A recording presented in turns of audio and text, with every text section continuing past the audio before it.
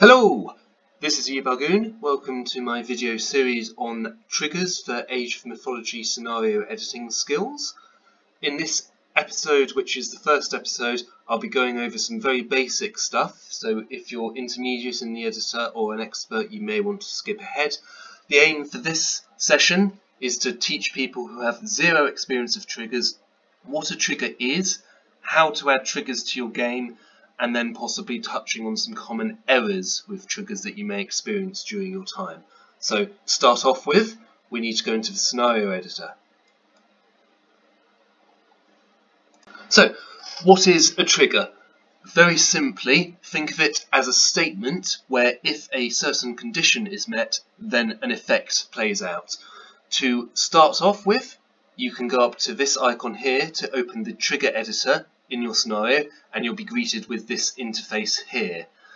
To start adding triggers, we press Insert, and you'll note that a new trigger has come up. Also, there is text in the condition bar and in the effect bar over here.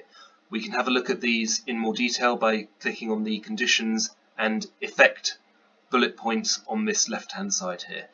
So, to start off with on this bar, there's a few things to run through. There are 3 checkboxes and a priority slider. So active, first of all, you can see this is checked by default. So this means your trigger will run. If I uncheck this by clicking on it, it means the trigger will not run. This is useful if you want your trigger to only run after a certain event, so if you're developing a sequence of events.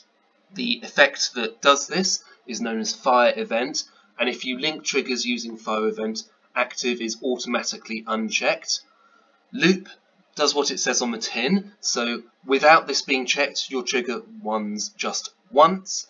When it is checked, every time the condition is met, the trigger will continually fire. The final one is run immediately. This means that the trigger will run before the very first frame of the game, so you'd usually only want this for your starting triggers if you're going to set some technologies active or launch a cinematic mode. Underneath we have a priority slider. Default, it's set at normal. Vast majority of your time you want your triggers to be high priority, and I can show you why in a moment. Now we can actually get on to building the trigger. So for conditions, at the moment we've got always selected. I'm just going to leave it at that for this part. Then we go to effects, and this is what we want to happen when our trigger works. So if you click this drop down box here, you'll see there's a huge variety of effects, and that's what makes the Age of Mythology editor so powerful. I'm going to start off with something really basic, so I'm going to go for grant a god power to player 1, and again you've got quite a long list of god powers, some of which aren't available in the Age of Mythology you'll be used to, such as the Volcano god power. So to start off with, if I'd have just created this, the priority would be normal. I'm going to go into playtest my scenario and we'll see what happens. Now, it appears like this hasn't worked, but eventually after a few seconds delay, the volcano power does show up, and that's the importance of the priority. You can see if I set it to high priority and playtest the scenario, there is no delay, the volcano god power is instantly there. If we want to add some conditions to this, again, make sure priority is high. The most simple condition is a timer, so for example 2 seconds, and once again after 2 seconds the condition is met, the god power volcano is granted as the effect, and then the trigger ends. If we loop this trigger, what you'll find is that after 2 seconds we get a volcano god power, after another 2 seconds we get another, and so on and so forth. So at the 8-second mark, I've now got 4 counts of the volcano god power. That loop would completely run unless it's told to stop or there are any other external influences on this. So there we go, that's a really basic trigger setup. You might have seen I've got a few more conditions and effects here than you might have. This is because I've written some of my own triggers, and I've also subscribed to some triggers created by the community. The easiest way to do this is, of course, to look at the workshop for the extended edition and search for advanced triggers. This is made by Notod, who's one of our triggering geniuses. If you simply subscribe to this, then all his extra triggers will be in your game, and that's the simplest way to do it. If you want to manually insert triggers or look at the code, then you're going to need to look in the folder where Steam has installed and look for Age of Mythology. Once there, you'll find two files. One is trig.temp. This is quite useful later on, as that outputs all the triggers that you have in your scenario into XS code. The one we're interested in is called type test, and as you open it up, it will look something like this. If you had a condition and you wanted to insert it, you would put it in the conditions tab, making sure it's separate from everything else. If you scroll down, eventually you'll get to the effects lines. If you were to add it in here, it wouldn't work because this is the effects line, so this is where you add new effects that you might want to put in.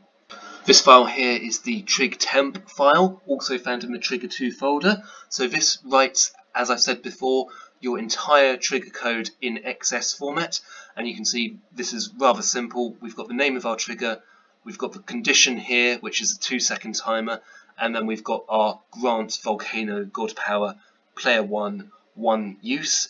All this extra code here is added in by the game, so this just means that we disable our trigger after it's being used. Returning to the editor, our trigger is still there, so if we playtest the scenario, we're able to use and invoke the trigger. So first time I did it, it was a new God Power and it was absolutely fantastic and I loved it. However, if we do it on this map, after 11 seconds, we'll be set defeated. Why is this the case? Because when you start a new map, it follows supremacy rules. So I have no active units on this map, therefore I will be triggered defeated. You can disable this if you go to Scenario tab, Scenario Data, and then uncheck this box here to use victory conditions. This now means that victory conditions aren't applied, so we can test our God Powers in peace without being set defeated or having another player set victory. This does mean that when we want a player to be defeated or victorious, we'll need to trigger it ourselves, but it's quite a simple thing to do. You can see we're already at 15 seconds and we've seen full God Power there. Next, I want to briefly talk about errors. So I've made a slight change to this trigger, so now when I playtest the scenario, you'll find that nothing will happen at all. We're left with this blank map and it's just going to run without any triggers. This means a trigger lock has occurred, and it means I've made a mistake which will prevent all of my triggers from working, usually from an invalid character. So if we look, what I've done here is I've done player 1, which is an invalid field for this. Commonly, invalid characters, such as the ones I'm typing in, can all mess with the triggers and cause a trigger lock if they are not used in the correct format. By removing these invalid characters, the trigger is now working. This is why I was showing you the trig.temp file earlier on, as when you have quite a lot of triggers, it's really difficult to go through them when you get a trigger lock. What you can do is try deleting half of them, seeing if that's locks, and then you gradually work out where the trigger lies, and you can narrow things down until you find the culprit. This leads me to organisation, which is the last thing to talk about. You'll see you can rename your triggers, and this is quite helpful if you want to find out what they're doing when you come back to this scenario. There's also the ability to create trigger groups. This can be done by going under the Triggers tab and selecting the Group Editor. So I've just got the one trigger Grant Power in the Ungroup tab. I could move it over to the Grant Powers tab, and now when I look ungrouped, nothing. I can just create more triggers. Grant God Power, I've got my power there. You can also copy triggers, and it will maintain everything and create a perfect copy. This is really helpful if you've got a large map and want similar conditions to what you've had before. That's it for now. I hope that explains comprehensively the very basics of triggers and some errors in 10 minutes or less. I'd encourage you to go into the editor and experiment with this yourself before we move on to the next video.